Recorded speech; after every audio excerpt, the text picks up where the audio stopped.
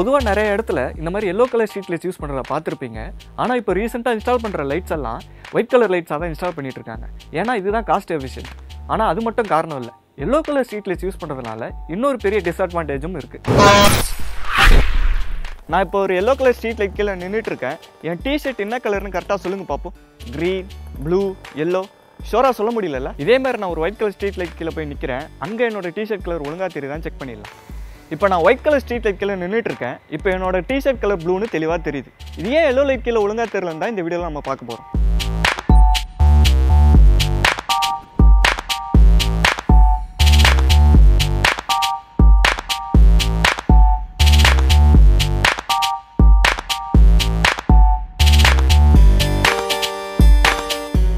இப்போ என் கையில ஒரு ரோப் இருக்கு. ரோப்போட ஒரு எண்டை அங்கே கட்டிட்டேன். இன்னொரு எண்டை நான் இப்படி ஆட்டும் போது ரோப்பில் ஒரு வேவ் ஃபார்ம் ஆகிறதா நீங்கள் பார்க்கலாம். இதே மாதிரி தான் லைட் ஒரு இடத்துலேருந்து இன்னொரு இடத்துக்கு ட்ராவல் ஆகும்போது வேவ் ஃபார்மில் ட்ராவல் ஆகும். ஒவ்வொரு கலர் லைட்டுக்கும் வேறு வேறு வேவ் லென்த் இருக்கும். அது அந்த லைட்டோட எனர்ஜி பொறுத்து மாறும். ஃபார் எக்ஸாம்பிள் ரெட் கலர் லைட்டுக்கு பெரிய வேவ் லென்த் இருக்கும், ப்ளூ கலர் லைட்டுக்கு சின்ன வேவ் லென்த் இருக்கும். இப்போ நான் கம்மியான எனர்ஜி கொடுத்து இந்த ரோப்பை மேலும் கீழே ஆட்டும் போது பெரிய பெரிய வேவ்ஸ் ஃபார்ம் ஆகிறத பார்க்கலாம். அதாவது இதுக்கு வேவ் லென்த் அதிகம். இதே மாதிரி தான் ரெட் எல்லோ கலர்ஸ்க்குலாம் கம்மியான எனர்ஜியும் பெரிய வேவ் லென்த்தும் இருக்கும். அதுவே இந்த ரோப்பை நிறைய எனர்ஜி கொடுத்து வேகமாக ஆட்டினா சின்ன சின்ன வேவ்ஸ் நிறையா ஃபார்ம் ஆகிறத பார்க்கலாம். அதாவது இதுக்கு வேவ் லென்த் கம்மி. ப்ளூ வயலட் இது மாதிரி கலர்ஸ்க்கெல்லாம் அதிக எனர்ஜி, சின்ன வேவ் லென்த் இருக்கும். இதுக்கு ஒரு நல்ல உதாரணமாக நம்ம வீட்டில் அடிக்கடி யூஸ் பண்ணுற கேண்டில் வச்சே சொல்லலாம். கேண்டில் இருக்க வேக்ஸ் ஒரு ஹைட்ரோ கார்பன். நம்ம கேண்டில் உள்ள திரியை பற்ற வைக்கும்போது இந்த வேக்ஸ் உருகி ஆவியாகி நெருப்பை நோக்கி மேலே வரும். இப்படி மேலே நோக்கி வந்த ஹைட்ரோ கார்பன் மாலிகூல்ஸ் இந்த ஃப்ளேமோட அடிப்பகுதியில் நல்லா ரியாக்ட் ஆகி எரிஞ்சு நிறைய எனர்ஜியை ரிலீஸ் பண்ணும். அதனால தான் ஃப்ளேமோட அடிப்பகுதி ப்ளூ கலரில் தெரியுது.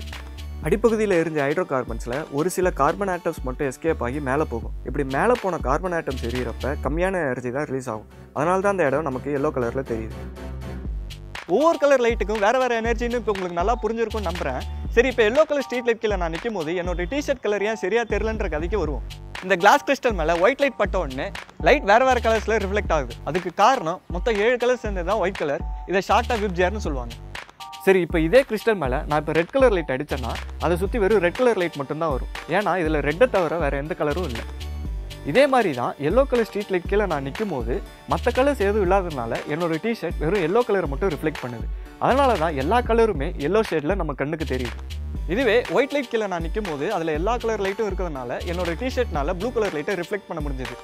அதனால தான் என்னோட டி-ஷர்ட் கலர் அப்போ உங்கள் கண்ணுக்கு கரெக்டாக தெரிஞ்சுது. எல்லோ லைட் பதிலாக ஒயிட் லைட் யூஸ் பண்ணுறதுல இப்படி ஒரு அட்வான்டேஜ் இருக்குது.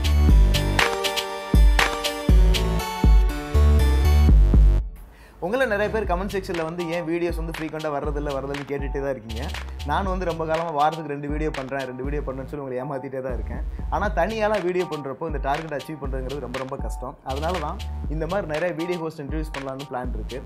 உங்களுக்கு வந்து கண்டென்ட் எழுதணும் அல்லது வந்து வீடியோ ஹோஸ்ட் பண்ணணும் அப்படின்னு ஆசை இருந்தது அப்படின்னா careers@lmesacademy.com அப்படிங்கிற இமெயில் ஐடிக்கு வந்து உங்களுக்கு ப்ரொஃபைல் அனுப்பிச்சிங்க. நன்றி.